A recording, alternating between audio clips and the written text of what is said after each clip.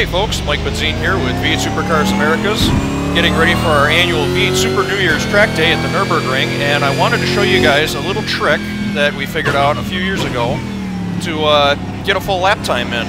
Otherwise, you'd expect that you'd have to drive like 2 full laps around the combined circuit in order for the lap counter to start working. As you can see down in the bottom corner of my screen here, I'm not currently recording a hot lap. But there is a way that you can save yourself a little bit of time and effort and still get a recorded lap in, and that's what I'm demonstrating to you right now. First thing we have to do is go out and basically do like one almost full lap of the GP circuit. There is a little bit of a trick towards the end there that I'm going to show you guys in a little bit. So we're coming up on the end of our lap here, and we're just going to come out of the chicane and see the pit lane for the GP circuit. We're going to drive around these cones, make our way onto the pit lane, and we're going to stop right where you see this gap in the wall for the pit entrance to the combined Nürburgring circuit. We're going to stop here and we're going to hit our reset button. And when we do that, instead of being reset to pit lane, we're sitting here at the top of Dottinger Hohe. So we'll get our car started again.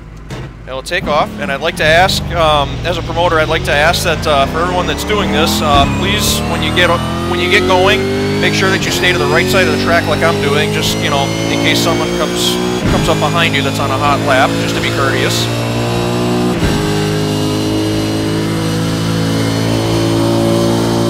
And if you look down in my black box, you can see I'm still not recording a lap, but that's okay.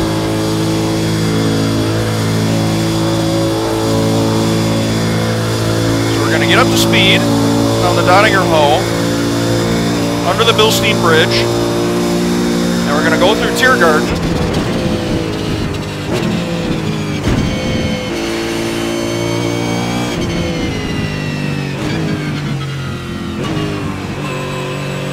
And once we come out of Tiergarten and onto the GP track,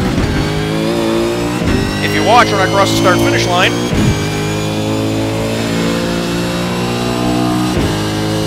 I'm now recording a hot lap.